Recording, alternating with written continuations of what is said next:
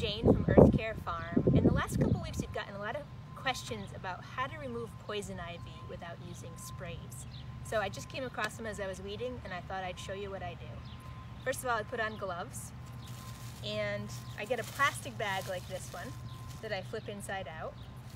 All I do is I simply hold on to the whole plant. First, let's talk about poison ivy.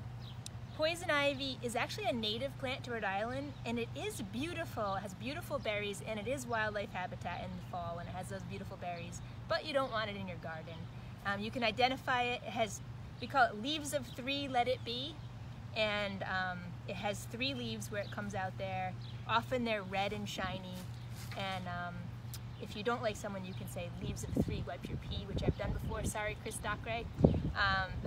Anyway, it is not a terrible plant, you just don't want it in your garden. So we take our bag, I call it kind of the dog poo method, where you just wrap your hand around it, flip the bag inside out, bring it right over to your compost pile or an industrial compost pile, and you dump it out that way. Super simple.